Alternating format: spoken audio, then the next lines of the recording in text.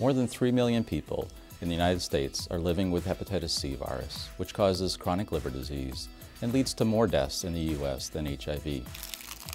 Until now, treating hepatitis C required injections of a drug called interferon, which is very difficult for most patients to tolerate and requires up to 1 year of treatment. This paper begins a new chapter.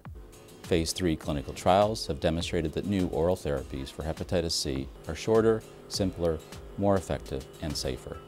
As a result, the FDA approved the first interferon-free therapies for hepatitis C in December of 2013. Many people with hepatitis C unfortunately do not know they are infected. Because of the new screening guidelines for baby boomers, we expect to identify millions of these patients infected with hepatitis C in the next few years.